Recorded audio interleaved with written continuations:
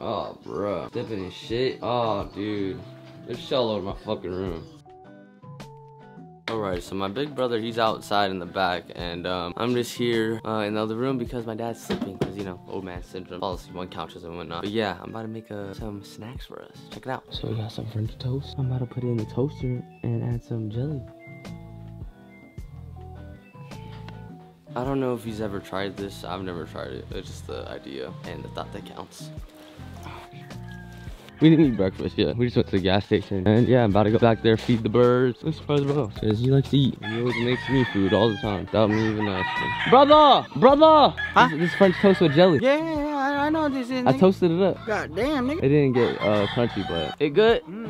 Thank you, my boy. Yeah. So we're gonna eat them the natural way because that's how it really goes. Oh shit, she's coming. Oh, she's coming. But yeah, guys, before I go to work, I'm gonna try to feed the birds with my bro. You already know? Yep. The snow and ice stuff, whatever the heck you want to call it, starting to melt. Everyone's getting some sun today. It's nice and it's like 40-50 degrees today, so they're doing all right. The blacks in there chilling. I gotta get them some water. Water's defrosted inside. Yeah, everyone's looking okay. I'm actually gonna draw out this hen and I have a surprise for her coming soon. If you guys follow me on Instagram, you probably see the surprise early. And then again, the little big man, he's still doing all right. His first entry in Texas again. Kikariki Rooster, BB Red, doing all right. Hanging in there with his trying to get some blue reds out of them. And then I moved the silver fawns down because they're on top, because they're a little bit more wild than all my other birds. They're not really used to being handled, so that's why I put them on the ground so I could get to them easily, and they can't fly out over the fence. My brother's dog Talus, he's chained up on like the other side of the fence, and he's not really trained to be around chickens. And Chief is, just because like he was around it ever since he was like a puppy, you know what I mean? So he learned at a young age not to hurt the chickens and whatnot. So again, my brother just came from Hawaii with Talus. Look at that icicle. Y'all see the icicle? Crazy, man. That's crazy. Whoa, look at this owl. My mom brought my goddaughter outside. My sister's kid. If you guys remember when I used to live in San Diego, this is her daughter. Doesn't she look like the kid that says, "Look at all those chickens"?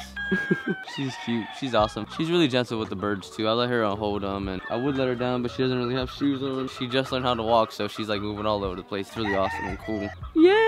But yeah, I feel like it's good that we bring her out here and get up, you know, watching Coco Lemon or whatever the hell. And look at her, she's getting, it's like, what? What'd you say? What are you talking about? But I think it's like good to get her out here and, you know, look at the birds instead of, you know, on the phone, because nowadays everyone's like growing up on the phone, at YouTube and whatnot. Y'all are on YouTube right now, but it's like a good and bad thing. I mean, it's like how they, I don't know, limit the time. You know what I'm saying? How we supposed to stay in touch when you don't even call me?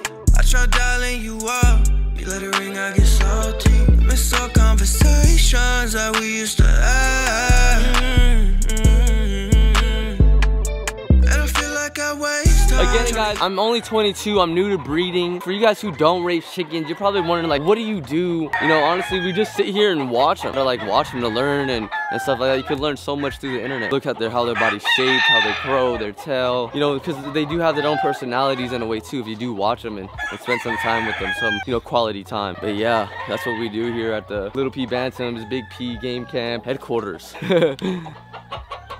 What I've come to realize, like, raising chickens is that it takes patience. Like, it's teaching me like a lot of like life values, you know what I'm saying? To be patient, give these birds some like TLC, tender loving care. Like, you know, obviously you know these things, but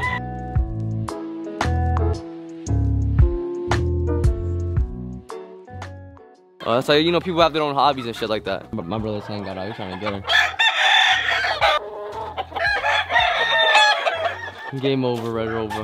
Chicken on, chicken on. And yeah, we use fishing nets to tackle it. Alright, I'm a bit lazy to get my tripod, so we're just gonna do it like this. Like I said, guys, 1% better. But yeah, what I'm about to do right now, see how like this thing's hanging up here on the side? I'm about to just do the same thing and we got to the bottom so that way the food's off the ground. Since we got the new feeders in for the water, they work awesome, man. I think they're perfect. Especially if we got these big bottles, I just gotta get them from work. 1% better each day, or at least I try to, you know what I mean? Yeah, obviously it's hard to keep trying to get better and better when, you know, life throws you obstacles and all this bullshit. You know, I'm just, again, this is my vlog. I'm just sharing share my feelings and whatever the fuck. Sometimes it's hard to focus on yourself, put time on yourself, because we're caught up in the world and how it's designed for us, and that's okay. Like, there's no right time to start anything, and that's why I had to take a step back for a little bit and get my head kind of screwed on straight in a way. Still not screwed on straight again, y'all. I'm just 22, man. Again, still figuring out shit. Right now, still trying to figure out how to fucking cut this shit, and if it's gonna even work. I hope so. It should work. No, I just gotta staple the hoe. Bang, bang, bang. That sounds stupid, but I really know how you taste. So if you gon' feel some way, why don't you go on and tell him? Instead of leaving him in a limbo, you let on befell him.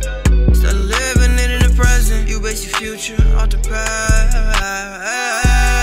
You get like a tool belt. I like those type of things. They just look silly sometimes, but it's honestly convenient.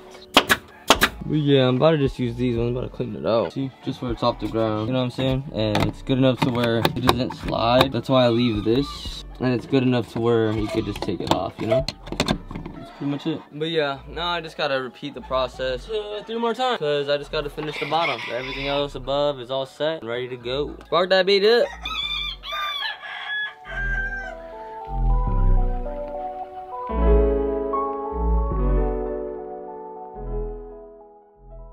For that piece. I'm not cutting the piece off. But yeah, if you guys want to talk more about shit, I'll be live on Instagram and shit, and we could talk. Till then, this is my YouTube, you know what I'm saying? My vlogs, my life. Just moments, baby. Alright, so I'm pre-bending them. So I bend them all the same way. There's grooves on one side. I feel like this side would be easier for the food to slide down. I don't know. But yeah, now they're matching. This guy got a little feet cup. Now they got a little feet cup that hangs. And water. That's where I want it to be for now. I'm jealous of the rain that falls upon your skin. It's closer than my hands have been. Oh, I'm jealous of the rain, 'cause I wished you the best of all this world could give. And I told you when you left me, there's nothing to forgive. But I always thought you'd come back and tell me all you found was heartbreak and misery. It's hard for me to say I'm jealous of the way you're happy without